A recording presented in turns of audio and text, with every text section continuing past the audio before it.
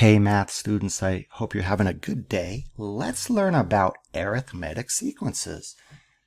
And that's how you pronounce this word right here, arithmetic sequence. And sometimes it's pronounced arithmetic sequence. But let's just generate one so you see exactly what it means. So let's just pick some random number to start with. How about 2? And then what I'm going to do is I'm going to add some number to that 2. How about 4? What's 2 plus 4? Well, 2 plus 4 is 6. Now I'll add 4 to the 6. What's 6 plus 4? That's 10. And I'll add 4 to the 10. What's 10 plus 4? That's 14. And I can continue this process. That's what an arithmetic sequence is. You start with some number and then you add a constant each time. That's really all there is to it. Now there's a special name for the number that we added each time. It's called a common difference. So in other words, if you were taking a test and your teacher gave you this sequence right here, and the teacher said, what's the common difference? It would be 4, because that's what you're adding each time to get to the next term. Now there's another way to get to that 4. If the sequence is given, let's say you didn't generate it, but it was given, you could start with maybe the last term of the sequence and subtract the term right before it. Watch this. What's 14 minus 10? That's 4. What's 10 minus 6? That's 4. What's 6 minus 2? That's 4. And so on. So keep in mind that the common difference for this sequence is 4. Now there's some notation I want to go over really quickly. I'm going to add some numbers here. These here are called the term values, and I'm going to write some numbers up here in yellow. 1, 2, 3, and 4. These are called the term numbers. So for example, term number 2 has a value of 6. Term number 4 has a value of 14. Term 1 has a value of 2, and the way you would write that is like this. T1, or T of 1. This means term 1. So what is the value of term 1? That's what this means. It is 2. What about term 4? Let's say you're taking a test and you see this. What would the value of term 4 be? It would be 14. What about this? What about the value of term 6? What would that be?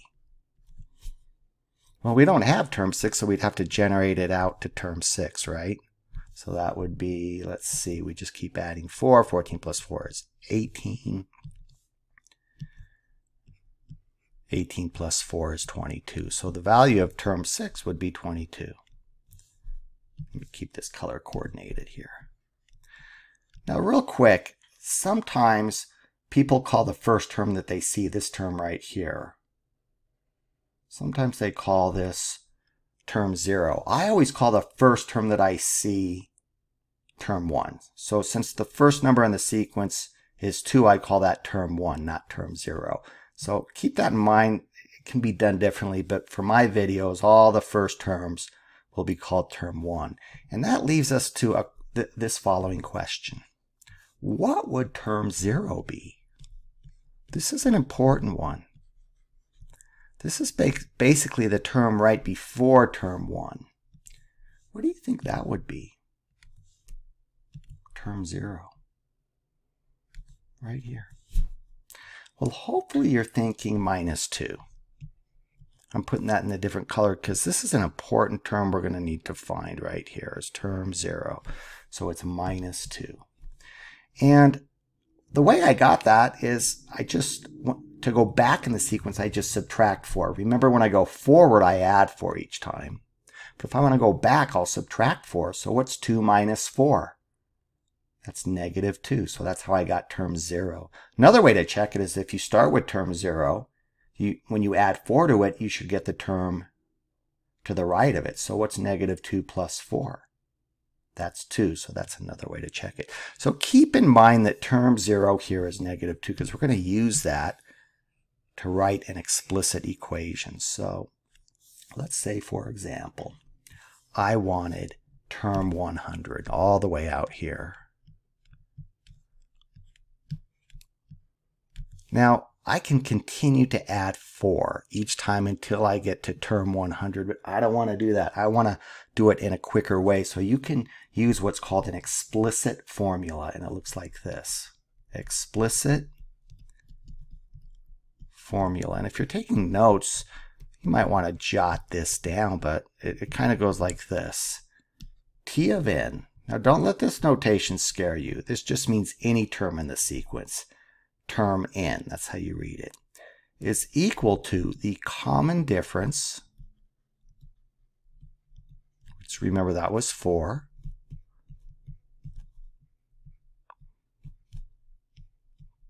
times the term number. I'm going to call that n. That represents any term number. It could be term 1, term 2, whatever, plus term 0.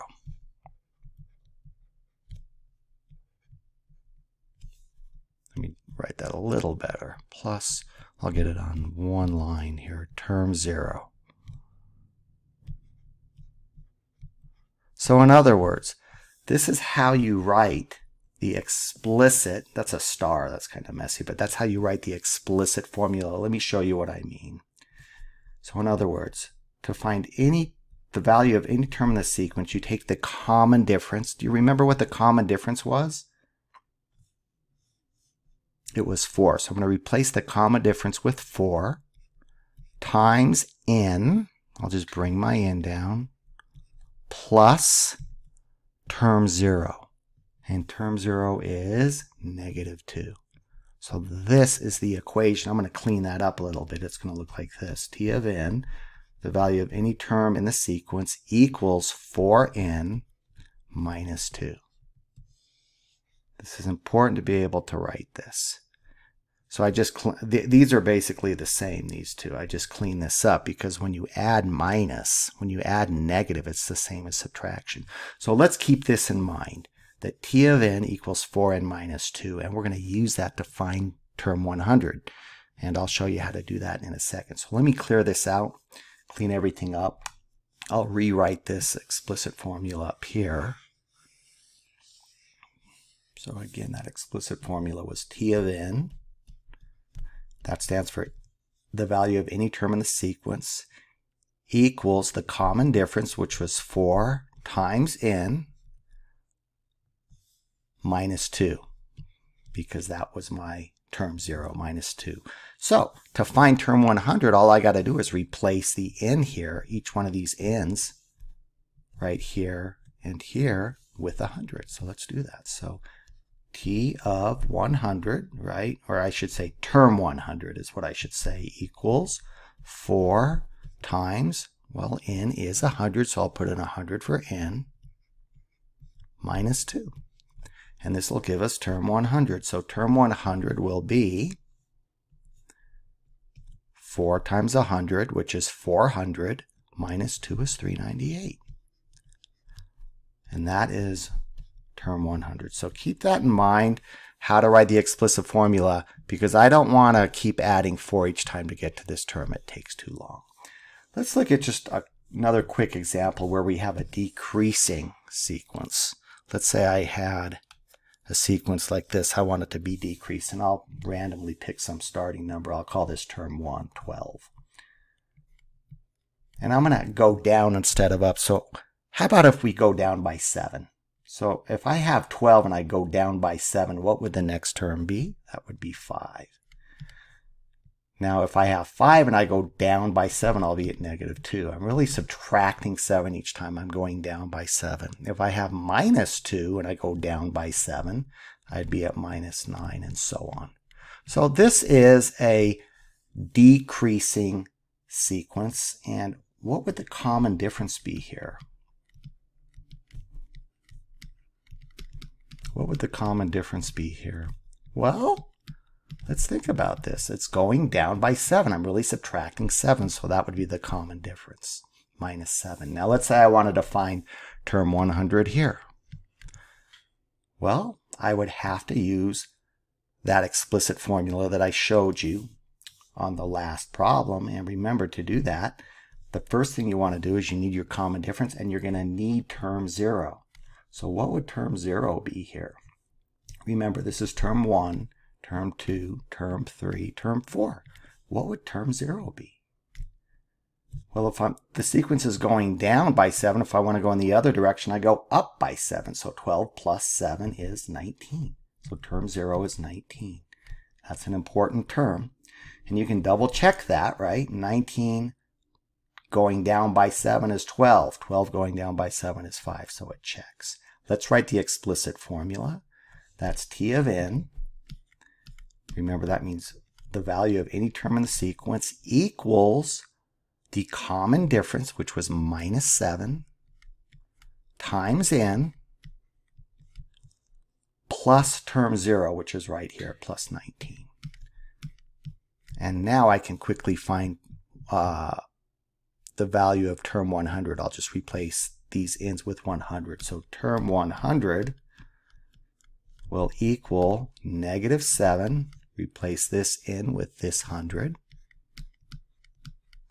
Plus 19. And that's going to give us, well, what's negative 7 times 100? That's negative 700 plus 19 is going to give us negative 681. When I evaluate this, I get negative 681. And that is term 100 right here. Be negative 681. So you want to make sure you can write this explicit formula here to quickly evaluate terms that are way down in the sequence.